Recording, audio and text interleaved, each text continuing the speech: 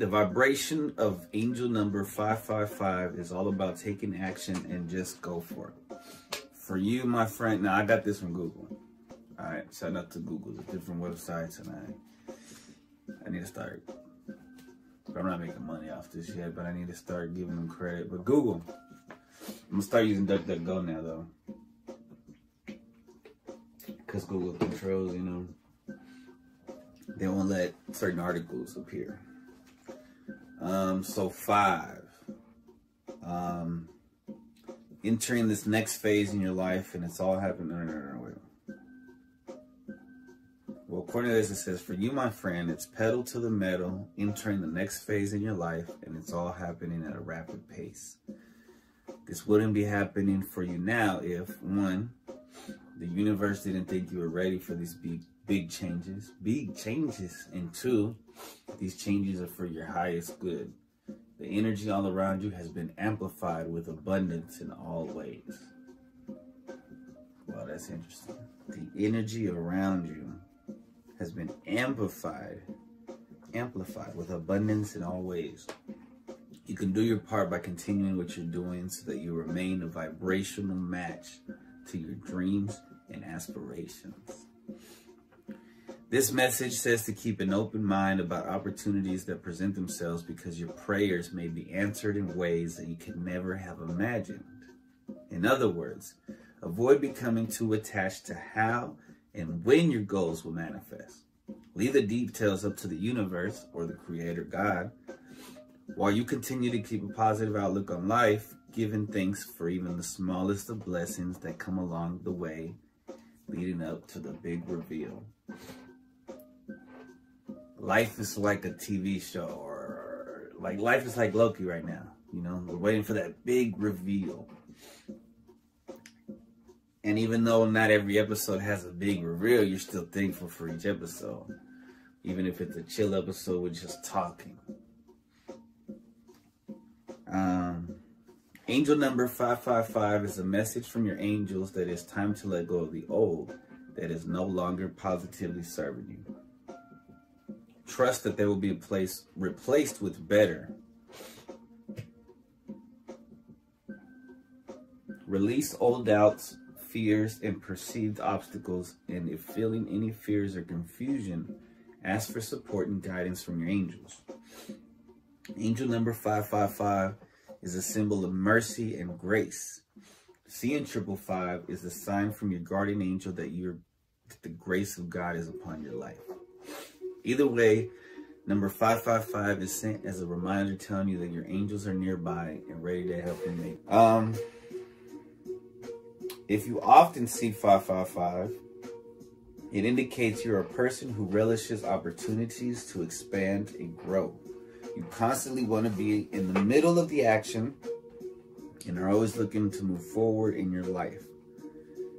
That can be me sometimes, not all the time. When you see this number, it means that significant and necessary changes will be happening in your life. These are significant changes that will happen very soon that will bring you closer to fulfilling your life's mission. The numbers 555 are your angel's way of telling you that it's time to let go of things that are no longer working for you and to replace them with new and better ones. Which I said that earlier, I think. So that's 3 5s, right? What if you see 4 5s? Is it different? Well, it says that quadruple 5 is an important message you need to pay attention to. It's telling you to keep, it's similar, telling you to keep down the same road you're on right now because your dreams and aspirations are soon going to come to life. Angel number quadruple 5 is also reminding you to keep your life in balance and harmony. So often, the single number 5 is also, I wanted to learn about that. The belief that 5 was sacred led to an extra element, augmenting the traditional 4 that made a human being. In Islam, 5 is a sacred number. The belief that 5 was sacred led to an extra element, like I just said. Oh. This fifth essence or quintessence is the origin of the word quintessential. Quintus, the fifth and highest element. Because I was like, what the hell is that? Another element? So I was like, well, that's just something else. So the fifth and highest element in ancient and medieval philosophy that permeates all nature and is the substance composing the celestial bodies. The essence of a thing in its purest and most concentrated form. It's another definition or the most typical example or representative. In medieval philosophy, the known world was made up of 4 elements: earth, air, water, and fire. The aether, or the ether, was number 5. Earth, flood, air, fire. And this ethereal quintessence of heaven flew upward, spirited with various forms, that rolled orbicular and turned to stars. Wow. So there's a book of John Milton's Paradise Lost where the archangel is talking to Satan and telling him about the creation. In classical and medieval philosophy, yeah, we talked about that.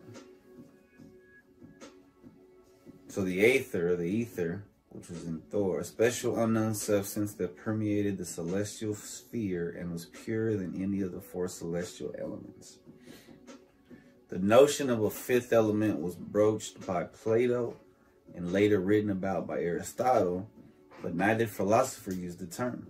One distinction that characterized the aether, or the ether, in Aristotle's description was that it moved in a circular motion, while the 4 terrestrial elements move linearly. So everything's in frequency, right?